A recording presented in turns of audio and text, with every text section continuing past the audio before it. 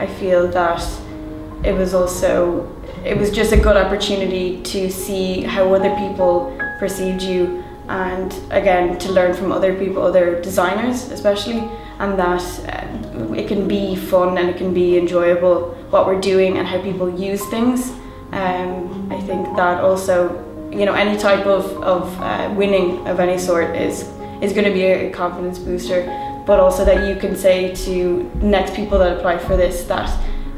even if your project isn't finished, which mine wasn't, it was halfway done and I still got through to the short list. So, and I think that people should you know, put forward any design for any type of project, regardless of if they think it's good enough or not, because you never know what someone else thinks, or if this could be used further by anyone else in the future. And I think that, again, with the idea that you're, you know, getting up there and presenting this, and you're able to talk about your design, is always helpful in any sort of classroom or competition or anything.